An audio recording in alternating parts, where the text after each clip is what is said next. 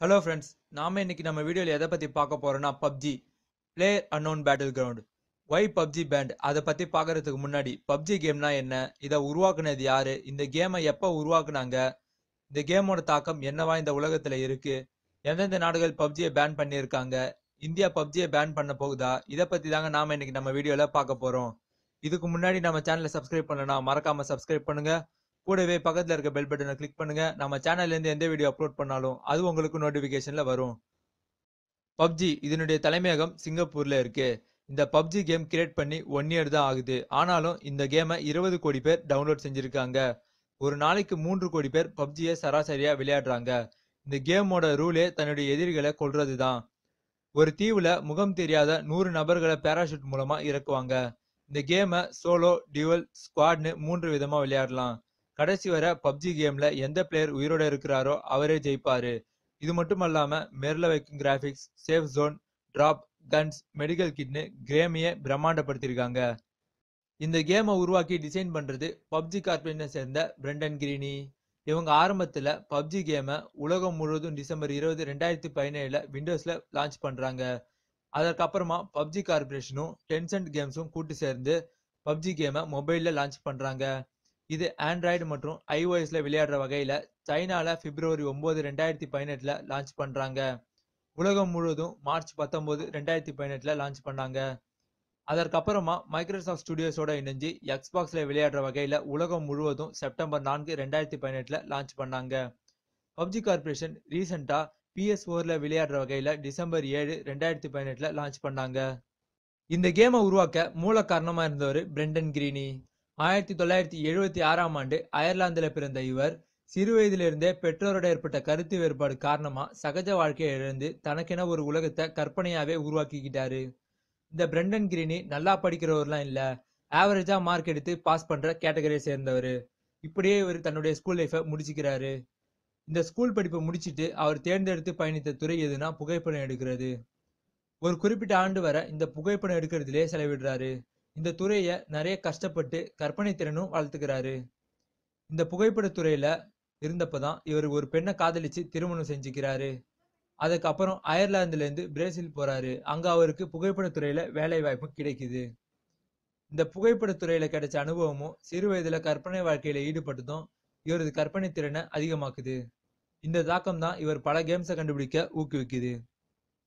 ஒரு கட்டத்துல கேம் மேல வச்சிருக்க இன்ட்ரெஸ்ட் காரணமா வேலை, குடும்பம் போன்ற எல்லாத்தையும் மறந்து கேம்ல அதிக கவனம் செலுத்துறாரு. இதன் விளைவா வேலை, குடும்பத்தை இழந்து இன்னும் அதிக தனிமை இவரை ஆக்கிரமிக்குது. திரும்ப அயர்லாந்துக்கு போய் அங்க அவங்க பல புதிய கேம்ஸை உருவாக்குறாரு. கேமிங் துறையிலையும் கணினி துறையிலையும் நிறைய கத்துக்கிறாரு. இவர் உருவாக்குன சின்ன சின்ன கேம்ஸை ஃப்ரீயா நெட்ல ரிலீஸ் பண்றாரு. இவர் கேம் மேல வச்சிருக்க இன்ட்ரெஸ்ட் காரணமா சோனி நிறுவனமே இவரை தேடி வந்து வேலை தர்றாங்க. இவர் சோனி நிறுவனத்துல வேலை பார்க்குறப்பவே சிறு கருத்து வேறுபாடு காரணமா இவர் அந்த நிறுவனத்துல இருந்து வெளியேறுறாரு. இப்படியே இவர் உருவாக்குன கேமை தொடர்ந்து ஃப்ரீயா நெட்ல விடுறாரு. அப்போ முகம் தெரியாத நபருடன் நட்பு கொள்றாரு. அந்த முகம் தெரியாத நபர் கொரியாவை சேர்ந்த சாங் ஹான் கிம். இவர் தெற்கு கொரியால ஒரு கேம் கம்பெனி வச்சு நடத்திட்டு வராரு. பிரெண்டன் கிரீனி மற்றும் ஜான் ஹான் கிம் இவங்க 2 பேரும் சேர்ந்து PUBG கேமை உருவாக்குறாங்க. இந்த கேமை உருவாக்கவும் அதுல மாற்றங்கள் செய்யவும் உறுதுணையா இருந்தவங்க 35 பேரு.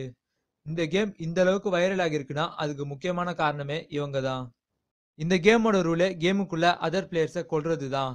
அப்படிதான் நம்ம கேமை ஜெயிக்க முடியும்.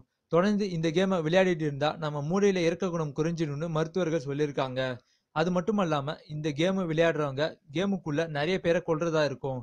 அப்படியே நாம தொடர்ந்து விளையாடுறதால நமக்கு கொல்றது மிகப்பெரிய விஷயமா தெரியாது. நம்ம ரீசெண்டா நிறைய நியூஸ் கேள்விப்பட்டிருப்போம். பேரண்ட்ஸ் PUBG கேம் விளையாட போன் தராததால பேரண்ட்ஸே கொலை செஞ்ச சம்பவம்லாம் கேள்விப்பட்டிருப்போம். இது போல நிறைய நியூஸ் PUBG ரிலேட்டடா வந்துகிட்டு தான் இருக்கு. இந்த மாதிரி குற்றங்களை குறைக்க நிறைய பேர் PUBG கேமை பேன் பண்ணணும் அப்படின்னு தங்களுடைய கருத்துக்களை வெளிப்படையாவே சொல்லிட்டு தான் இருக்காங்க. சீனா PUBG கேமை பேன் பண்ணிட்டு தான் நாம கேள்விப்பட்டிருப்போம். இது எந்த அளவுக்கு உண்மைன்னு வெளியே தெரிய வரல. ஆனா எந்த ஒரு அபிஷியல் நியூஸும் சீனா PUBG கேமை பேன் பண்ணிட்டு தான் வெளிவரல. சீனாவோட நியூ ஆன்லைன் எத்திக்ஸ் கமிட்டி 20 கேம்களை அவங்க தற்போது உன்னிப்பா கவனிக்கிறதாகவும் அதுல 9 கேம்களுக்கு தடை வர வாய்ப்பு இருக்கும்னு தெரிவிச்சிருக்காங்க. அதுல PUBGயும் ஒன்று. PUBGக்கு எதுக்கு தடை வரும்னு சொல்லியிருக்காங்கன்னா, கன்ஸால அதர் பிளேயர்ஸை சுடுறப்ப ரத்தம் தெறிப்பது போன்றும் கொல்றது போன்ற காட்சிகள் இருப்பதால இந்த கேம் பேன் செய்ய வாய்ப்பு இருக்குன்னு தெரிவிச்சிருக்காங்க. ஆனா அபிஷியலா கேம் பேன் பண்ணதா எந்த ஒரு நியூஸும் தெரிவிக்கல. இந்தியால PUBG விளையாடுற எல்லாரோட கேள்வி என்னவா இருக்குன்னா, இந்தியால PUBG பேன் செய்யப்பட போகுதான்றது தாங்க. இதுவரைக்கும் அபிஷியலா இந்தியால பேன் பண்ணிட்டதாகவும் இல்ல பேன் பண்ண போவதாகவும் எந்த ஒரு அபிஷியல் நியூஸும் வெளிவரல. சமீபத்துல மகாராஷ்டிரால ஹைகோர்ட் PUBG கேமை பேன் பண்ணிட்டதாகவும் இந்த கேமால நிறைய இளைஞர்கள் பாதிக்கப்பட்டதாகவும் ஒரு நியூஸ் வைரலா பரவிச்சு. ஆனா இது ஒரு ஃபேக் நியூஸ்னு அபிஷியலாவே அனௌன்ஸ் பண்ணிட்டாங்க. ஆனாலும் PUBG கேம் மொபைல்ல வச்சிருக்க ஒரு சில யூனிவர்சிட்டிகள் தடை விதிச்சிருக்காங்க.